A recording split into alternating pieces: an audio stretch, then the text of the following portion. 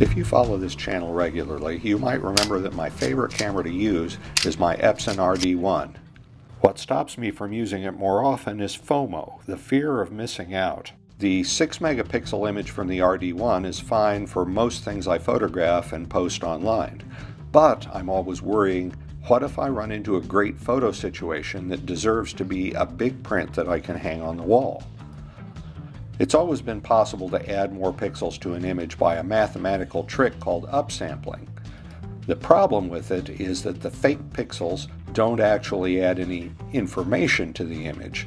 So your eye sees a larger image, but one that contains no more detail, so the image looks mushy.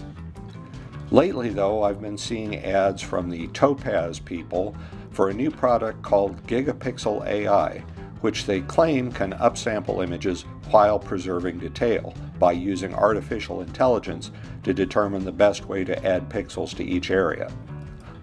Adobe Systems also has been working on upsampling, and the latest versions of Photoshop contain a routine called Preserve Details 2.0 that they claim gives better results when making images larger. With all this artificial intelligence, I got to wondering, could AI make my 6 megapixel RD1 into a convincing substitute for a 24 megapixel camera? Of course, I don't expect to make 6 megapixels look exactly like 24 megapixels, but maybe I could get close enough for casual viewing. I set myself a goal: make a print from a 6 megapixel image that might look good enough to pass for a print from a 24 megapixel image. This isn't really as crazy as it sounds. An inkjet print is more forgiving than a computer screen for viewing because the pattern of the ink drops masks the image structure. To find out if I could pull this off, I needed a pair of test images. First, I made a 6 megapixel image with my RD1 and a 24 megapixel image with a Fujifilm X Pro 2. I used the same lens on both cameras to keep the results as comparable as possible. Now, since the goal was to compare prints, I had to make prints. These 4x6 prints of the full image don't show enough detail to see any difference. So I also made these, which are a crop section of what would scale out to be a 13 by 19 inch print. Then I photographed the prints with a macro lens. Most areas of the prints didn't show enough difference to make judgments, so I'm going to concentrate on the small type on the magazine spines in the lower right corner.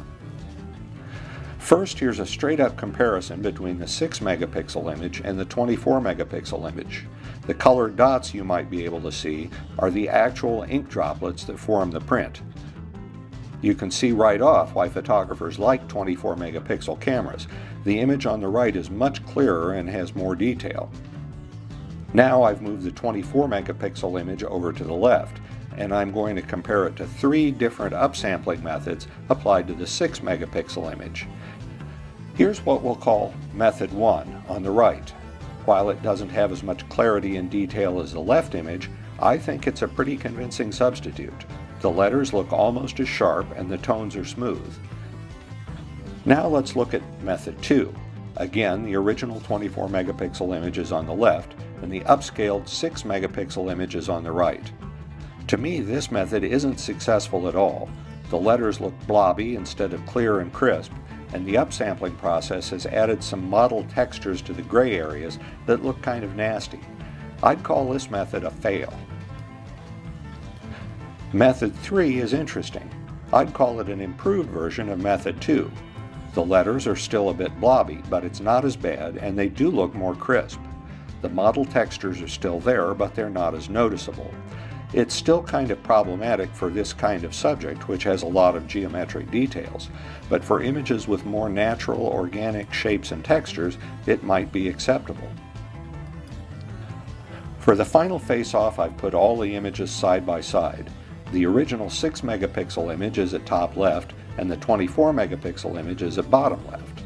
The right side images were upsampled from the 6 megapixel original using our 3 methods. What's your pick? To me, none of the upsampled images look as good as the original 24 megapixel image, which is no surprise.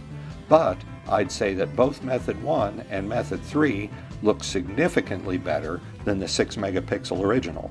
may be good enough to make a 13 by 19 print that could stand up to casual viewing. I know you want to know who's the winner, so now the masks come off. Method 1 in the top center position was the Topaz Gigapixel AI app, and I think it has turned in an impressive showing. Method 2 in the bottom center spot was just a traditional export from Adobe Lightroom at a larger size, with no AI and no other tricks. So it's not surprising that the result wasn't very good. Method 3 in the top right corner was Photoshop using the Preserve Details 2.0 option.